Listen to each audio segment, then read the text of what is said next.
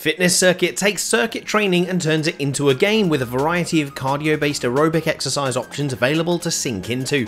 I have been having a blast with this game, and I love the fact that it's got a custom circuit mode that rivals Ring Fit Adventure's custom mode, so I've decided to do what I do best and make some PT playlists. Now these are focusing on cardio, as I implied at the start of the video, and I focused on 2 different types of training with these playlists. Before we jump in, make sure you get your water and towel ready, and I do want to say that I don't think there are any exercises here locked behind anything, but if there are, I made these playlists at level 10 in the game, so it's not too difficult to unlock them. Also, please make sure that you adjust the sets to what you can do. You'll notice that I've got these set at 3 each. You can set it between 1 and 5 rounds. So make sure that you've got the right amount of sets for you, and then you're golden. Alright, now let's get into it.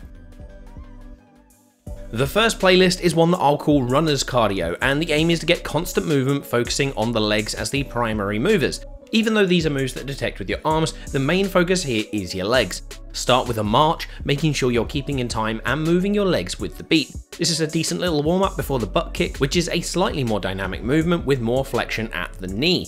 Follow this up with leg curl, which extends the hips further. Oftentimes you'll find leg exercises tend to focus on hip flexion, so making sure that you're doing extension is important. Follow this up with the lunge up with its constant steady sways.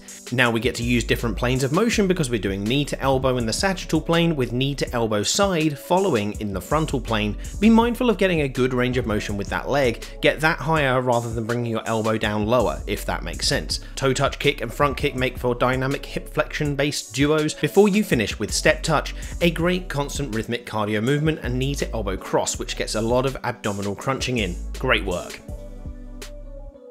The second playlist of this video is a more explosive cardio serving, and we're going to call it Danger Danger High Impact because it's using the full body with explosive movements in places, and that's really a good thing. Heel tap and step touch make for great warm-up moves before you do a little punching with the step jab. Make sure you're stepping in time with your punches. A knee to elbow cross is next, which can be tougher, but the crossing of the body makes this good for your hips, your abs, your quads, and your arms. We have a duo of arm moves, and they are strength, but they have aerobic adaptations to make them more effective here. Arm curl has you moving side to side and curling your arms fast. Make sure you keep your arm movement limited to your forearms where possible. Next is upright row, which is quick and has you come up onto your heels, which is decent for your calf training. We finish with the same 4 moves from the previous playlist. Toe touch kick and front kick are more explosive and feel better once you've warmed up more. Step touch is a dynamic cardio option, and knee to elbow cross is great in general. Well done.